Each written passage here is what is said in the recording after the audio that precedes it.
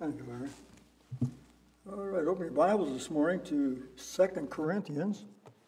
2 Corinthians, you're familiar with this portion of Scripture, I'm sure. Starting over in chapter 5 and then part of chapter 6 in 2 Corinthians. I'm sorry, I say for 2 Corinthians. Chapter 5 in 2 Corinthians is probably one of my favorite chapters in the Bible. It is one that tells us to be absent from the bodies, to be present with the Lord, and talks a lot about different things. And we're going to look at a portion of it over here starting in verse 17 today. I've entitled it A Privileged Position. We as Christians have a privileged position, don't we? We get to work with God to accomplish His goal in the lives of people. And as Larry was just talking there about the man in the water, witnessing it even as before he drowned. So we all have a responsibility. And actually I've got, this is broken down into three parts. I got by assignments, first, second, and third assignment that God has for Christians, and we'll see how God can use you and use me in this world that we're in today. This is a change. We kind of changed going from one chapter to the other. If you're familiar, the Bible wasn't written chapter and verse. It was written just like a letter. Paul's letters to the churches, they were just letters and had paragraphs, of course, but basically they're different. And sometimes the preceding chapter and the beginning of the next chapter kind of go together, and that's where we're at here today. So I'm going to start off. We're going to look up here in chapter 5 and verse 17. Quote this verse a lot. Therefore, if any man be in Christ, is a new creature, a new creation. Old things are passed away. Behold, all things are become new. So we see the reason I started here. This is like a born again. We're born again right here. This is someone that's got saved, and they're that new creature. And the past is behind us, and we now have a future to look forward to. And that's what he's talking about. He says in verse 18, and all things are of God, who hath reconciled us. And that's the word I'm going to key on here in a moment. Reconciled us to himself by Jesus Christ, and hath given us the ministry of reconciliation. Verse 19, to wit that God was in Christ reconciling the world unto himself, not imputing their trespasses unto them, and hath committed unto us the word of reconciliation. Verse 20 goes with those two. Now then we are ambassadors for Christ, as though God did beseech you by us. Pray you in Christ's stead, be ye reconciled to God. So we see here that God has an assignment for you and I, and it has to do with reconciliation. So what does reconciliation mean? It means to be changed from an enemy to a friend, to be restored, to be brought back together. And if you understand the relationship with the fallen man, at one time God and man walked along together in the garden, didn't they? They communed in the garden, and then sin entered the picture, and we had this division. And ever since Adam sinned, we see this division has gone through all of mankind. So God then sent his son, and that's what we read here, to reconcile us, to restore us back to that fellowship that was with God in the beginning, that man had with God in the beginning. So you and I now have that responsibility to carry this out. Notice in verse 18 he says, we have given us the ministry of reconciliation, and then he gives us the word of reconciliation in verse 19. So we have that responsibility, and what is it? It's like Larry was talking about, to share the good news. Share the good news of the gospel, that man can be reconciled to God, that we don't have to live a life separated from God. We can be joined with him and work with him, as we'll see in verse 1 of chapter 6. So how well are we sharing the word of God? How well are we showing people God in us and give them the desire to know us? It's been said that less than 3% of the people Christians actually share the gospel. Actually, 3% of born-again Christians, evangelicals, they said, actually share the gospel with anybody.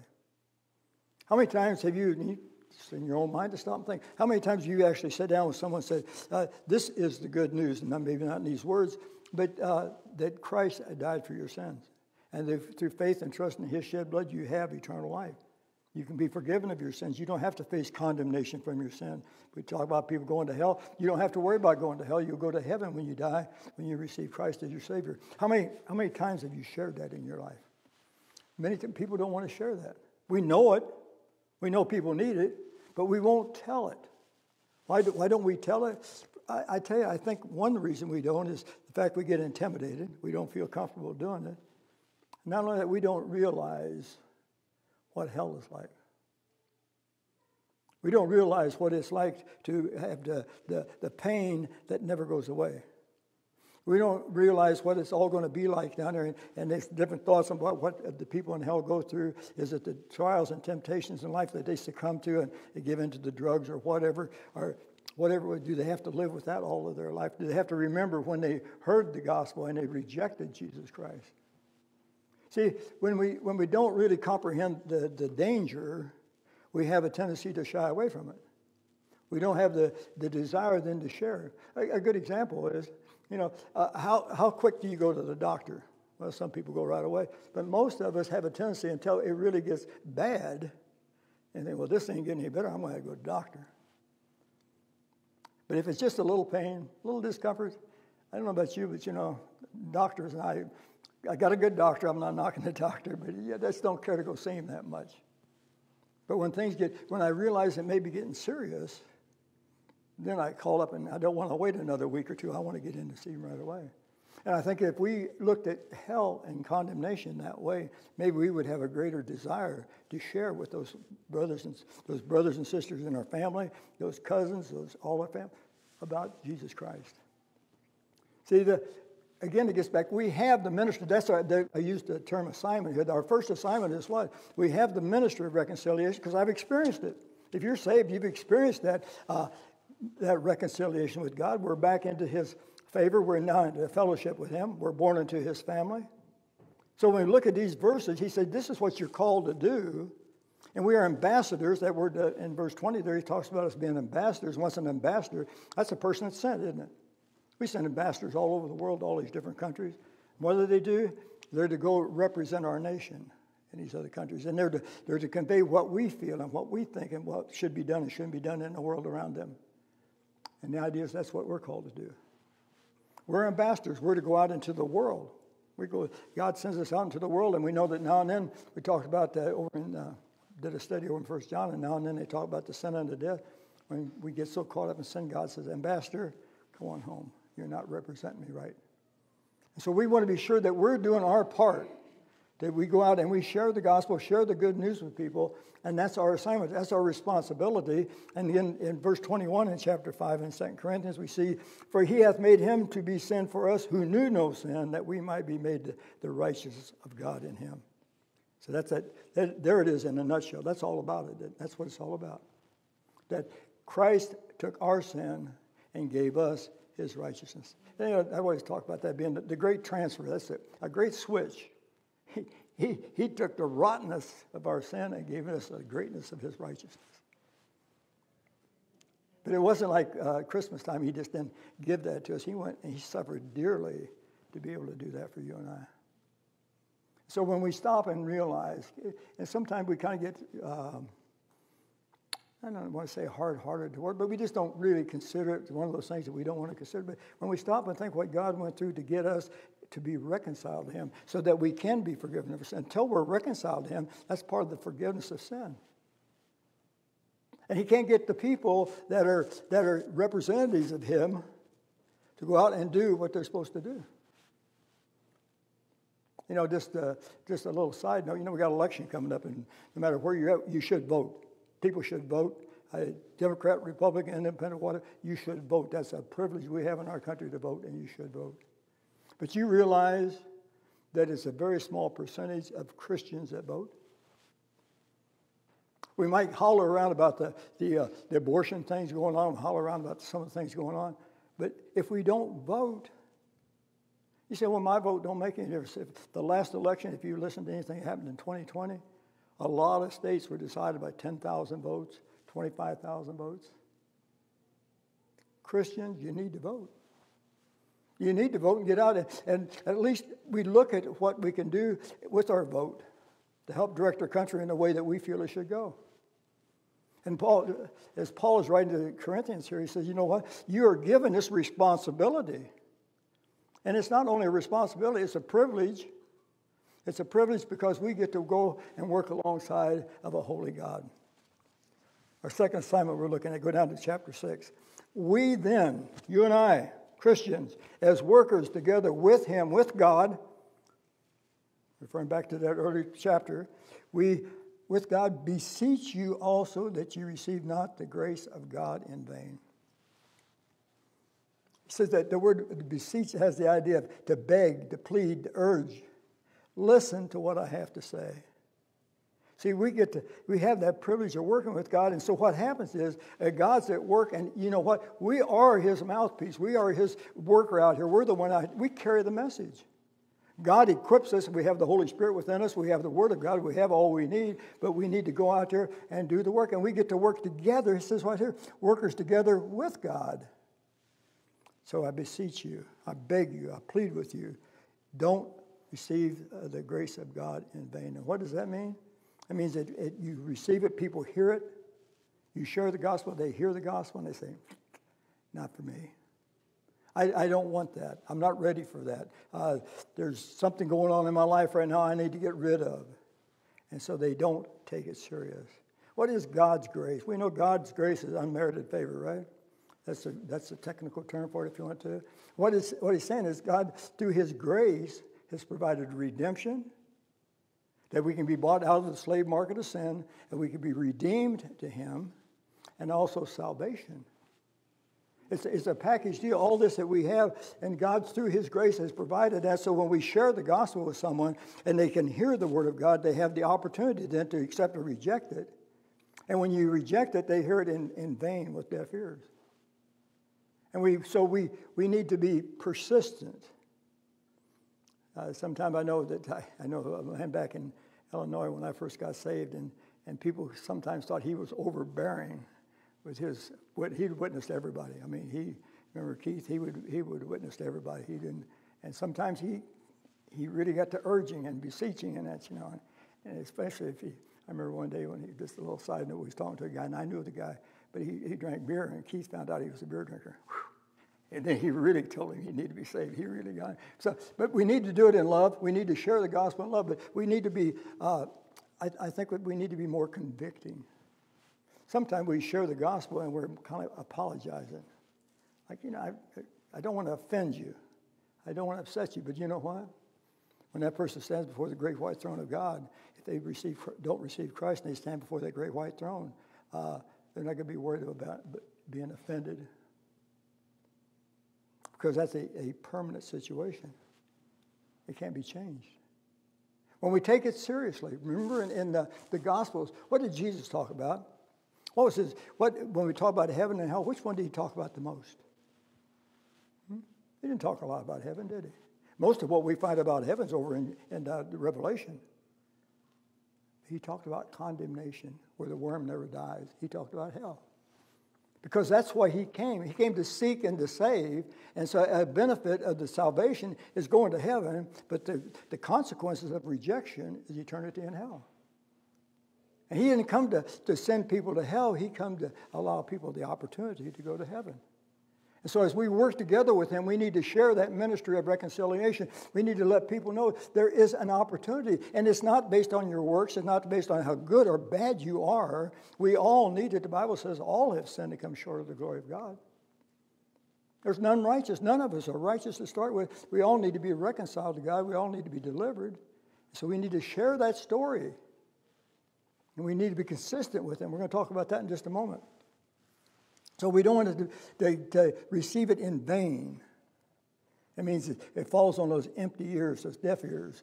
The person really don't care to hear it. You'd be surprised how many times that Linda would tell somebody, may the love of Jesus be in your heart, and they laugh.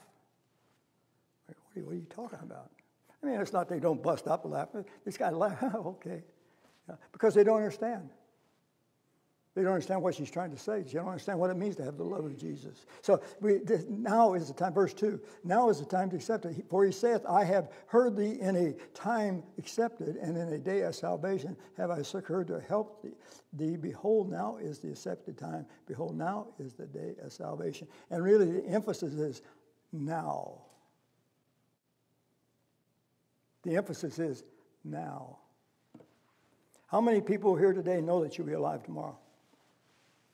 How many can say, yep, I know I'm going to be alive tomorrow? Not one of us can we? Not one of us can say, I know I'll be alive tomorrow. So if you're not saved, today is the day. Now is the appointed time. We take everything so much for granted. We don't know what's going to happen next. We got to be ready, and the only way you can be ready is to know Jesus Christ as your Savior. Don't put it off. Don't wait until the circumstances are such. If God is touching your heart, right now, if God is touching your heart, now is the time to repent and turn to Him, put your faith and trust in Christ. You don't even have to wait till the rest of the message. Don't even wait for the rest of the story. Now is the time, right in your pew, wherever you're at, wherever you're in front of a TV set or you're at home or in a car, wherever you're at, you can be saved right there. I was saved driving down the road in a pickup truck. So you don't have to be in a church. You don't have to go to an altar, the old-fashioned altars, they say. You don't have to do that. But you do have to repent. You have to have a change of heart. Humble of the heart, and then you put your faith and trust in Christ. And you need to do that immediately. When God touches your heart and gives you the desire to be saved, don't put it off and say, wait till tomorrow. I don't want to do it now. It'd be embarrassing to go up in front of all these people. No, this is the time. This is the hour. Over in Deuteronomy 30:15, it says this. See, I have set before thee this day, life and good, death and evil. When you feel the call of God, when you feel Him touching you and working in your life, that is the time. He said, then you can take this verse right here. I have set before you the day, the good and the life and good, or death and evil. It takes a decision. Man has to do something, not the works, not just to believe, put the faith and trust in Christ. It's a matter of just accepting what God says, accepting it as truth, believing what He says. That's what it's all about. And the third assignment we have, verses 3 and 4, chapter 6. Giving no offense in anything, that the ministry be not blamed, but in all things approving yourself as the ministers of God, in much patience, in afflictions, in necessities, and distresses. I just stopped there. There's a whole bunch of more that you can look at down through there. But these are the ones the reason I stopped right here is because I see these can be the things that really affect us today. Most of us ain't going to face martyrdom or anything like that. But we do face these things that he talks about here in verse 4. He says, and we do it, listen, in patience. Patience means endurance. And so how do we endure going through these times? When he talks about the afflictions, we talk about things that happen in our life that we can't control. There's stuff that happens inside of us, stuff happens outside of us. But verse 3 is really where I came to when I started this message. This was the verse that caught my eye.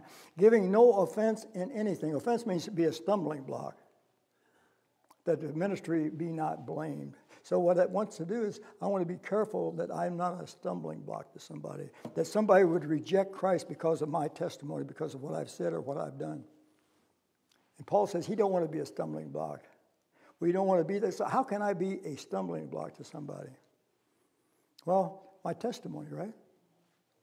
And I'm not talking about my verbal testimony. I'm talking about my living testimony. When people see how I live, how I act, how I react. We talk about it all the time. The world today is full of hate, discontent. Everybody's all upset. It's chaotic. How do Christians react? See, does the world see a difference in a Christian and a non-Christian? Does the world see a difference in you? He's talking about earlier that when he saw Christ in this person and he wanted what that person had. You know, we face a lot of things in life. And I don't understand them all. I can't understand them all. Why they happen to certain people and they don't happen to other people. And some, and we shared in our prayer time, we share about people having, this one has cancer and this one is sick with something, the husband and wife, and they're both sick, they're both suffering, and there's people in the family that are sick. We don't understand why it is, but as Christians, we know that we are to carry on anyway. We're to keep the testimony, we keep the witness. And he says, sure, I don't want to do anything that the ministry would be blamed. The people are looking at the church, and they always want to find something wrong with the church. And the problem of it is, if they read the news very much, they find plenty of fodder. There's plenty out there that we do. Our leadership, especially leadership, you have to be careful how you live, how you project yourself in the community, how you project yourself in the world around you, so people can see that you're different. And when you're in the leadership as a pastor or as somebody that's visible representing a local church, you have to be sure that people see Christ in you, that the church be not blamed. Oh, those Baptists are all the same. Oh, we are independent. Right? We're independent Baptists. But the Bible bangers and all this stuff, we hear that talked about Baptists all the time. But they're always looking for something, and sure enough, pretty soon, it's not so much in evangelical churches that you hear it publicly. You hear it more in the Catholic Church today. If you remember on all the things that the Catholic Church has gone through with the priest and all the stuff with the kids and that stuff all gets put out there, and people are looking at it and say, yeah, they see that's a bunch. They fault them for that, and it happens in the churches too. So SBC has been through a bunch of that. See, people look at the church and say, you know what? They're no different than the world. Hey, that preacher run off with that woman. The world does that. That's nothing unique. Nothing different. All these things they talk about kids, it's sick. So much this thing about this with the abuse of children in the ministry and how pastors and Sunday school teachers and youth leaders get involved and mess with young kids. And in my mind, just a little side note, how can you get in the pulpit and preach and teach against things that you're practicing yourself? I don't understand it. I don't understand it. See, we have a responsibility. Not only we have the ministry of reconciliation, we're to be out there telling people about it, and then we're also to be sharing it and beseeching them, really urging them to receive Christ, and then we're to be living in such a way that people want to know Christ. So can people see a difference in you? And we all have our different areas of influence. Sometimes it's just more in the local family. Sometimes it's in school, in the workplace. But are you different than the rest of the world around you? And I know sometimes we can get all caught up in things, but we got to be careful that we don't have this anger, that we're not this unforgiving, tale-bearing, gossiping, indulging in a lifestyle that's unbecoming of a Christian. And see, the problem of it is, it's not that you won't be tempted in those things. It's not that we're not tempted. No, it's not, well, I'm a Christian now, I don't have to worry about, no, the devil's going to leave me alone. Oh, no. He's going to pile it on more. He wants you to fall. He knows he can't get you to hell with him, but he wants to run your testimony that he can use you as a stumbling block to the unsaved around you. So we need to be aware of this. And it's not something that you can just now and then think about. It needs to become a lifestyle, really.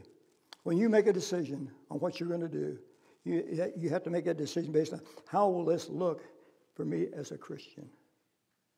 How will my neighbors, how will my family even look at me? Because he goes ahead and says right here that the ministry be not blamed. We got to be careful on how we act. I got a couple of verses I want to look at here. And one of them is a familiar verse. And I like this verse because it's so plain. So it talks about David and Bathsheba. Remember David and Bathsheba in the story?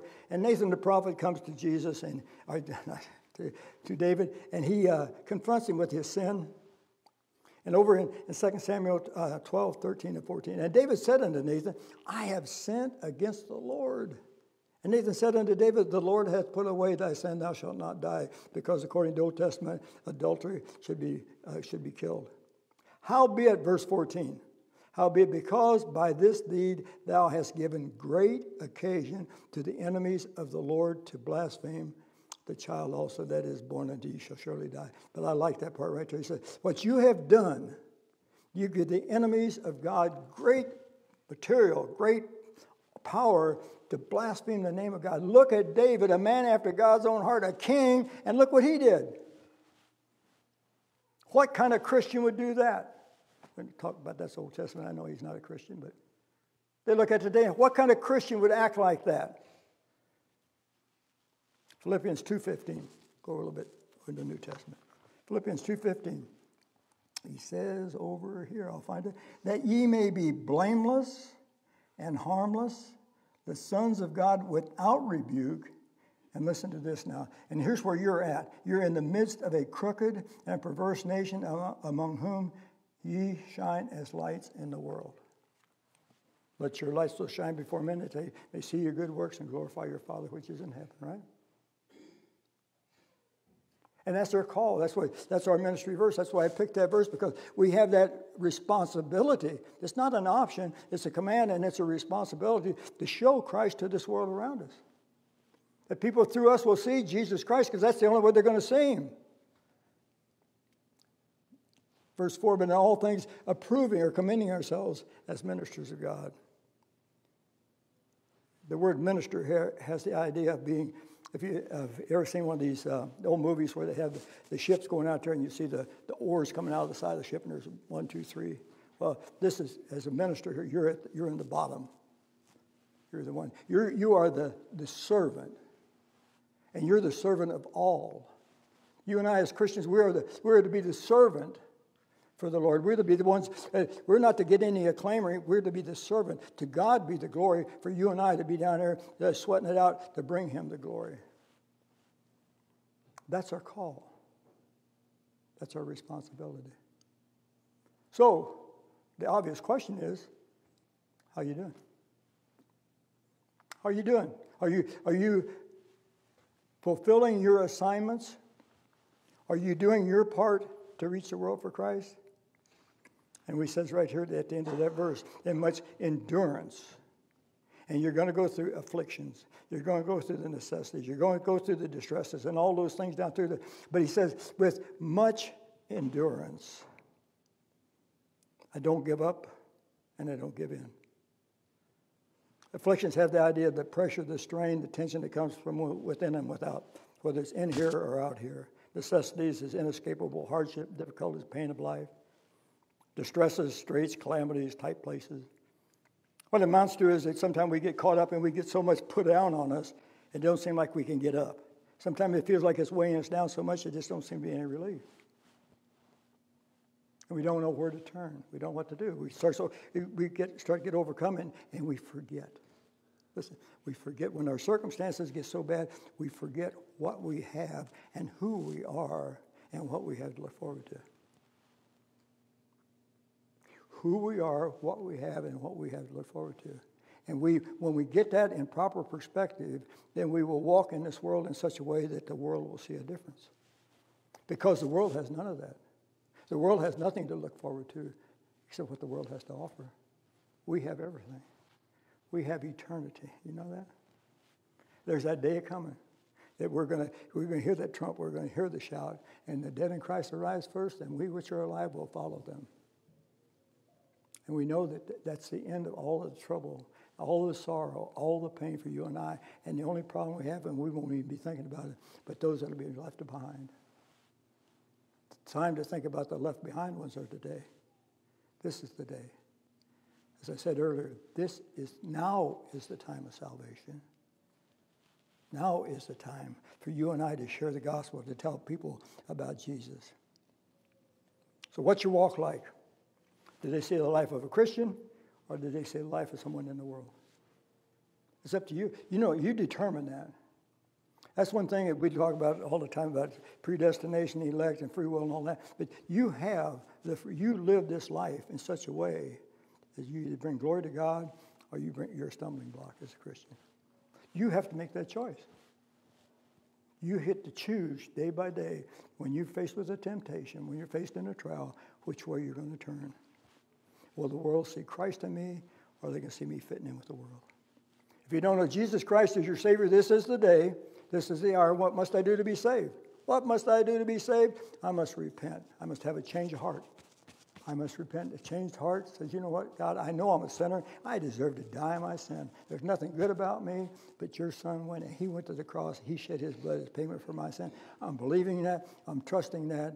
And when you do that from the heart, God says you're forgiven of your sin. There's no condemnation for your sin, and you have a home in heaven just waiting for you. Let's pray. Heavenly Father, we do thank you for this day.